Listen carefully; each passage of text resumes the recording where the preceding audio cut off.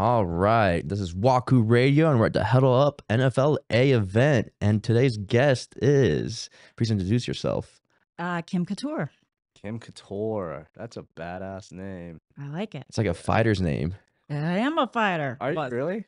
Retired pro fighter. Oh shit, for real? And then, was it MMA or? MMA. So Randy Couture was my ex-husband. Oh, okay. So I built the Extreme Couture brand. Oh, that's badass. Yeah. Wow. Nice to meet you.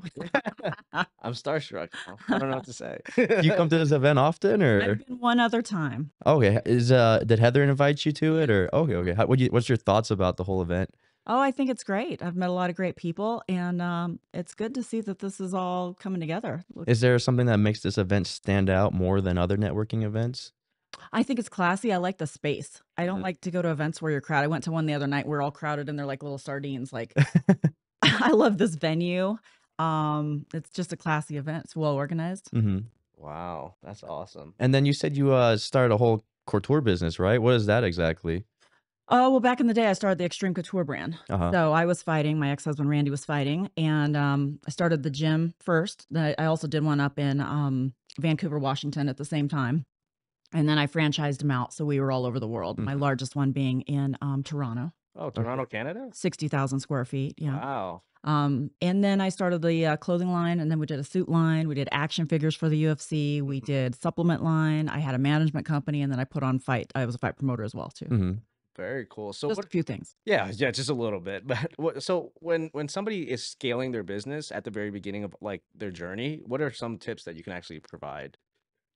Well, I was in a unique situation because it was when the UFC did the Ultimate Fighter on Spike, if you guys remember, Mhm. Oh, yeah. for fight Like fans. TV, yeah. So it went mainstream. Mm-hmm. So we surfed that wave. You know, we were, besides the Tap Out t-shirt brand, we were the first brand in MMA. Mm-hmm. And I was the first one to do a gym with all 5 disciplines under one roof. Wow. Oh shit. Because we used to have to go over here for boxing, over here for wrestling, over here for jiu-jitsu, over, strength and conditioning with someplace else Right. across town. So you just combine I put it all under one roof because in the beginning of the UFC, it was one-dimensional fighters. It was the boxer versus the wrestler, the Yeah, kickboxer versus the that's jiu-jitsu, true. right? Yeah. So and nobody believed in me. Everybody was like, including Randy, he was like, these coaches don't get along.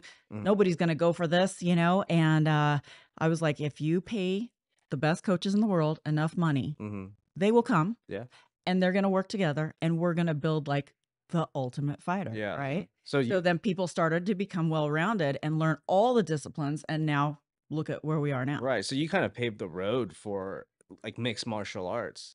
To make it well-rounded. Right. Yes. And then I was one of the first girls in MMA. So I was out there pounding the pavement, trying to open doors. And they were like, nobody wants to watch girls bloody and fighting. Oh, that's It will never take off, including Dana back in Right. the day. Girls will never fight in the UFC.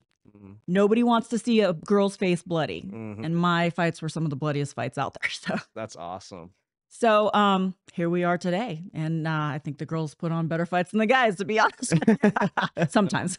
I love the girl fights. That thing gets me going. So I'm a huge fan. They're there to fight. Some Yeah. people go out there and they're there to not lose. Mm-hmm. I was excited because I knew what I was there for. People want to see a fight. They Yeah. don't want to see you dance around and play defense. Right. Mm-hmm. Get out there and get after it. So Damn, that's badass. Any other questions? 'Cause- So one of our mottos is embrace the fearless, and in your field of work and everything, growing up in the UFC and all that, like, what do you do to counteract that fear? Like, how do you overcome it? I think I was born with that gift because I grew up on a ranch. Mm. Uh-huh.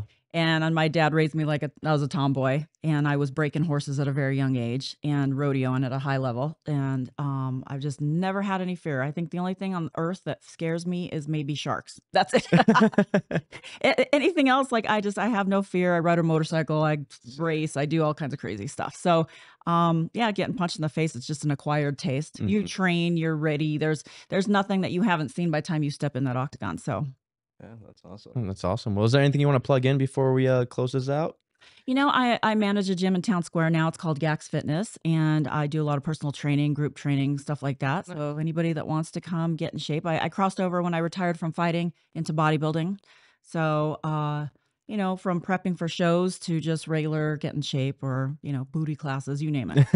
Nice. I like things simple now, so I keep a good pace with that, and I'm enjoying life. So Awesome. Awesome. Well, thank you for coming on, thank you and guys. we'll let you get back to the event. Awesome. Hey, What's up?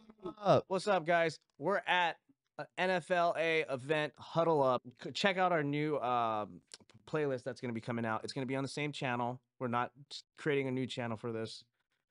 Keeping it all in house, but we have a lot of new things coming out for you guys: entrepreneurship, investors, Bitcoin guys. Who else have we had on here? We had a kidpreneur on here, 8 years old. Yeah, this is basically going to be like a motivational series, basically, you know, people all sorts of walk in life and, you know, like all sorts of businesses that are running all ages. And it's just going to, you know, maybe hopefully inspire you to, you know, take the bull by the horns. Yeah, absolutely. So, man, yeah. So, what we want to do for you is offer you guys value besides our entertainment content, which is highly, highly controversial, apparently, for a lot of people. But that's not us all the time. We are also very business minded, and we want people to improve in their life because living Waku means living life fearlessly, and that's just means that you have to embrace the fearless everywhere you go. Yeah, it's not just like in one aspect of your life. It's all aspects of your life. You want to embrace the fearless, you know, just like that thumbs up right there. You saw that? Yeah, That's it. exactly. I don't have to even do it. It just does it for me because, you know, I'm a beast. I have no idea why it did it. Are you the same animal but a different beast? Yeah. Or is it a different animal, same beast? Oh, Yeah. Look, we know magic now. See? We live life fearlessly. Is it gonna work? Oh, no, it's not. Oh, doesn't work this time. All right, whatever. Anyways, enjoy the episodes. Check me out. You see me on the road, I'm in hustle mode, real estate mogul, commercial real estate.